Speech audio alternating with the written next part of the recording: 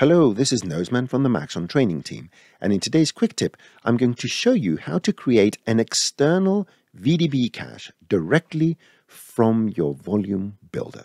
Here we have a rather standard setup with a volume builder. I have the volume builder object, I have my text set to the last object in the list, and then I have a linear field in multiply mode and a random field, both of them affecting the objects below, and the linear field just passing through that text object creates this nice little fading in of the volume. Fantastic. This can be clouds or anything else you want it to be. Now what I want to do is take this whole setup, this whole animation, 120 frames of it, and cache it to an external file. Now that's a very simple thing to do. All you have to do is go to the volume builder, and you know the old cache layer, this one over here, just select it and make sure that it's on the top. If it's not, just move it up. And now if you select it, you will see that we have two options.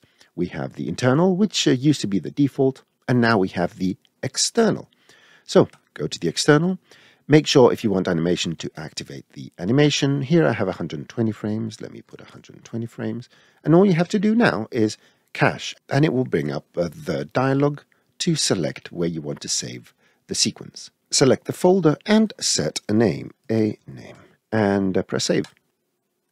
The volume builder now has been cached, and you can just scrub through, or you can go to your hard drive and drag the VDB in your project and press OK, and it will read it, and there you have it, a cached VDB directly from the volume builder. If you enjoy our quick tips, please like, comment, subscribe, and enable notifications so you never miss another quick tip.